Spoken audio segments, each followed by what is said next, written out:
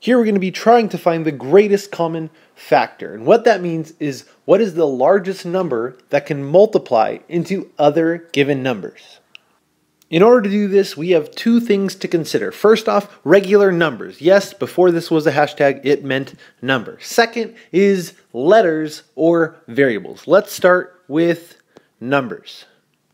All right, when dealing with whole numbers or non-variables, there's kind of two ways to do this. The first way I'm going to show you is the quick way. In this way, you basically look into your brain and say, what is the greatest common factor? First, if we had 3 and 6, well, I could look into my head and say that I know 3 goes into 3, and 3 also goes into 6. 3 times 2 is 6. So, in this case, my greatest common factor is 3.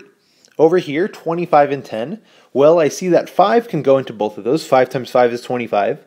5 times 2 is 10. I know that 5 is my greatest common factor for these guys over here. For our next one, we have 42 and 28. Okay, I'm looking into my brain and I can't find anything. I don't know. I don't know what the greatest common factor of these is right off the bat. So, in this case, the second case, kind of the long way, what you want to do is split these guys up and you're going to create an individual factor tree for each of these. So, I could break down 42. Well, 42 is going to be 6 times 7. 6 can be broken down to 2 and 3. And then I'm taking these prime numbers here, and I'm going to compare those to the prime factors of 28. So if I break down 28, I can get, well, 2 and 14. 14 can be 7 times 2. And here are my prime numbers of 28. So what we're going to do here is we're going to compare these to one another and see what lines up. Well, I see that these have a 2 in common, so I'm going to store that 2 down here. They also have a 7 in common, so I'm going to multiply that times my 2. We've got a 3 left over and a 2 left over, but since those aren't in common, since I can't pair those up, that's not going to be a part of my greatest common factor. Now I have 2 times 7.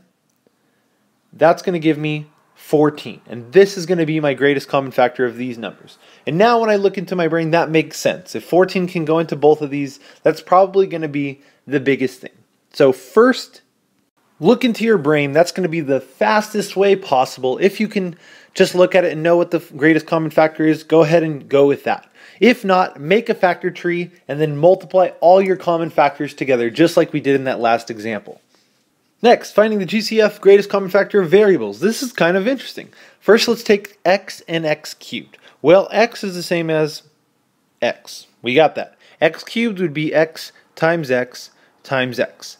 The greatest amount of x's that they have in common is just one of these. So your greatest common factor of x and x cubed is just going to be x. Let's look at this y to the 5th and y squared.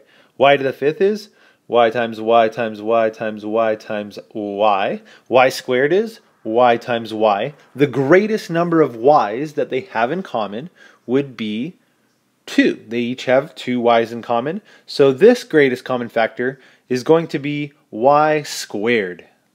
And you may be able to see a pattern with the GCF of variables. You're always going to be taking the variable with the lowest exponent because that's the greatest amount that they're both going to have in common. Let's try a couple with numbers and variables together. First, I'm going to take the 12 and the 8. What is the greatest common factor of 12 and 8? Well, I can look in my brain for this one, and the greatest common between 12 and 8 is actually going to be 4. So 4 is my greatest common factor. 4 times 3 is 12. 4 times 2 is 8. Okay, perfect. Now I'm going to take my x cubed and my x squared. The most x's that they're going to have in common is 2 from this x squared. So my greatest common factor overall is 4x squared. Alright, last example. Finding the greatest common factor of 32ab to the 8th, 48a cubed b to the 4th, c. Let's start with our numbers, 32 and 48. Okay, I'm looking into my head and I'm not sure what the greatest common factor is. So I'm going to go ahead and make a factor tree for each of these numbers. So here we've got our factor trees. I broke those down to save time. Let's see what we have in common. We've got a 2. We've got another 2. 2 times 2. Looks like we've got a third 2. And a fourth 2. Now, this one has got another 2 here. Here we've got a 3, but those don't match, so those are going to be left over. So our GCF is going to be 2 times 2, which is 4, times 2 is 8, times 2, which is 16. So the overall GCF of 32 and 48 is 16. Moving on to our A variable. We've got an A here and an A cubed. The smallest of those, or the greatest that they're going to have in common, is just 1A. Moving on to the B term, we've got B to the 8th and B to the 4th. Again, the smallest of those, or the most that they have in common, is going to be B to the 4th.